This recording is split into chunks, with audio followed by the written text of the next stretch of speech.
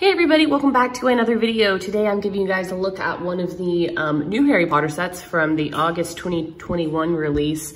And it is the Hogwarts First Flying Lesson. It is set 76395, ages 7+, with 264 pieces. It retails for about $30, and it is a Kohl's/Lego store exclusive, which I feel like is a weird exclusive place, but oh well. Anyways, this one goes with the same theme of the 20th anniversary, obviously, but it doesn't like directly tie into the castle itself. It's like an add-on build. So the build itself is the same, but it doesn't stick to the castle. You could probably make it stick if you wanted to, but just like some of the other 20th anniversary sets, we do get a golden figure. This one is Professor Quirrell. Which I guess they didn't have another set that would work well with putting him in, so they put him in the First Flying Lesson, but that's fine. And he's all golden, and then on the back says 20 years Lego Harry Potter, so pretty cool. He does not, yes he does, oh my gosh. This was my big question, is if he had Voldemort on the back of his head. He does. It looks a little bad, because it's printed in gold, but you do get him, which is nice, and you get 2 chocolate frog cards. My chocolate frog cards this time are Pickery and McGonagall. So only 2 with this set, and then you get 3 minifigures that are in the set, which we'll go into. First off, we have Madame Hooch with a brown broom, and this is about the 3rd or 4th time I think that they have made it Madame Hooch. She does have a really nice blue outfit, again like you see in the First Flying Lesson, and she's got a little whistle on her neck there and a tie. I like her little gloves, and I think her face looks really good. And then she, does have her goggled look on the back as her second face, and then no particular printing on the back of the body, but she does look pretty good. It's nice to get another version of her as well.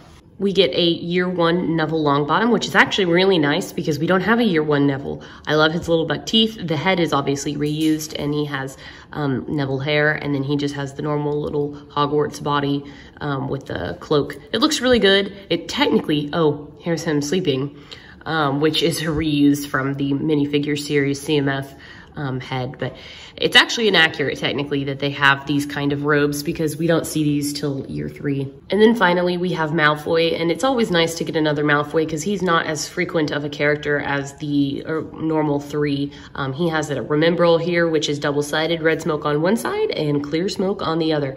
I have him set here where he has red smoke because he's forgotten something and he's really mad about it. So you can see his angry face here, and then his somewhat angry face there, and he has super yellow banana colored hair, and is also in his little Hogwarts robes. Very cute, nice again to get Malfoy in his robes as a young student. Moving on to the actual set itself, I think it looks pretty good. It is modular in the way that it comes apart. You can take each side apart and clip it together. I think it looks best in this direction though. You can see the old school front door, which I really, really like. This is the old Harry Potter doors. They stopped doing those and have brought them back for this set. You have a lantern up here and a mix of some brick with some tan to give it kind of a stone wall look. And then we have all the Hogwarts houses, Hufflepuff, Ravenclaw, and over here Slytherin and Gryffindor. I also do like that. It shows that you're kind of in a Quidditch area.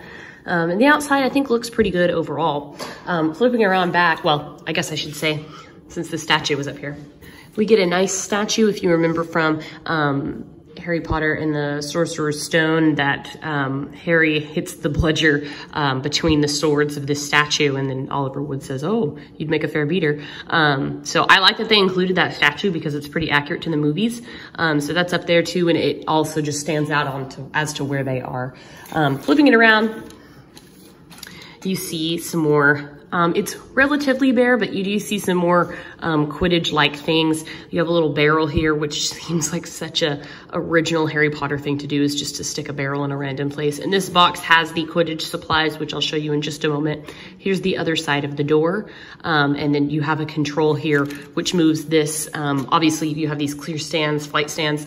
And you can move that little thing and control like Neville or whoever you want to put on the bottom. It is nice that it includes 3 total so that everybody can be flying, and you can move these just up and down in that direction. You can also switch them from here to here and put them however you'd like in that way. And then the best part of this set in terms of the rooms is this little trophy room. You have a little plaque with some of the, I guess, Gryffindor Hall of Fame Quidditch players with James Potter. You have a trophy there in the case, which looks really nice. a quaffle up there, and then some other trophies on the top. I really, really like that.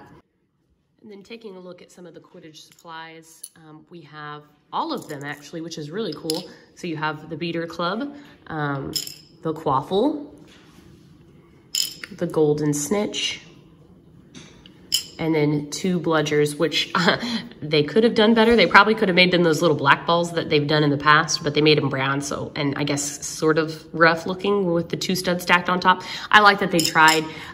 They have made Quidditch sets now several times over. So I like this one. It's not the Quidditch pitch, which I appreciate, but I do have very fond memories of the very original Quidditch one. That was my very first ever Harry Potter Lego set. So it is nice to see them continuing on with the theme in a way. But I really do like this. Definitely, if you have the other sets that go with the 20th anniversary, this one is absolutely worth picking up in my opinion. I don't know why they waited to release this one in particular, because I don't think they released anything else Harry Potter in the month of August. But nonetheless, it is very cool. So I hope you guys enjoyed the video. Let me know what you think in the comments below. And as always, thank you so much for watching. Till next time, guys. We'll see you later. Bye.